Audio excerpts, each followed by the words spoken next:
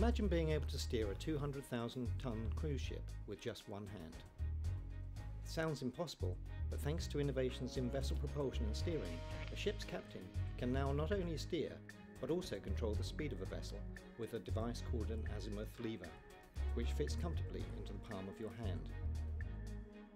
Developed by ABB to manoeuvre vessels powered by its Azipod propulsion system, the azimuth lever is so precise that it can turn a 300-metre long ship a full 360 degrees on its own axis.